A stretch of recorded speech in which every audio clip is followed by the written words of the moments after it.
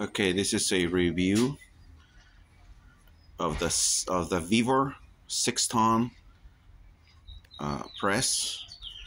Um, it was $97 online on their website. Free shipping, no taxes. You know, you would think it's a great deal. I've used it only once right now,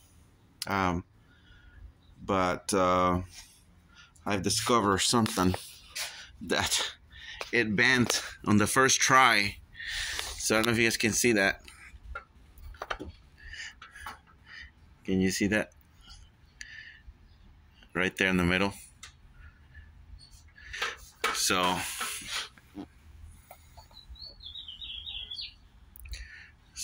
right here in the middle it bent. It's a little. So I guess it's not a very good deal for all of you guys that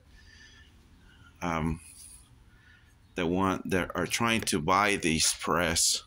To me, it's a great deal because they didn't ship it on time, so they gave me a $10 discount. So I paid $87. So what I'm gonna do, I'm gonna make another video where I'm just gonna reinforce this. I'm gonna reinforce it, and everything else seems fine.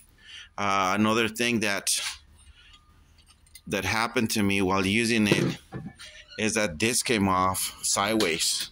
There was so much pressure that it went sideways, and these came off. So, and everything just like went, like when I was pressing it here, everything was just like, everything fell apart, pieces flying. So it is not a very good deal for those people that are not willing to modify a product, because it needs modification. So you see how this is reinforced right here? That's what I'm gonna do over here. I'm gonna reinforce it here and here, and I'm gonna reinforce it here too. So I'm gonna create another video where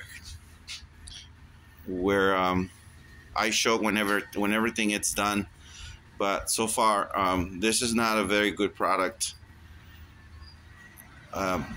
It helped me fix my U-joints.